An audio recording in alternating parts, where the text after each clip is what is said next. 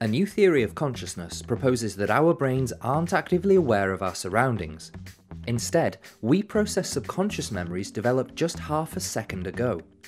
A team of researchers believe this new theory could explain why dieting and impulsive behaviours are so difficult to resist. Our theory is that consciousness developed as a memory system that is used by our unconscious brain to help us flexibly and creatively imagine the future and plan accordingly.